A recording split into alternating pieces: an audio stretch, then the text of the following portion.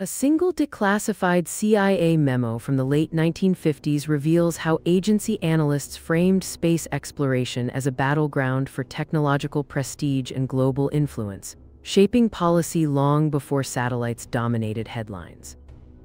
This document shows meticulous timelines, which missions were prioritized and which data streams were feared as potential leverage in a broader geopolitical contest. Historians note the memo's impact on funding choices, international rhetoric, and how secrecy actually spurred rapid innovation in rocketry and communications. Anecdotes in the file recount tense meetings where scientists argued for openness while diplomats urged discretion, exposing the friction between discovery and control. The document's release shifted public understanding of secrecy's role in science policy and sparked renewed calls for transparency in intelligence work.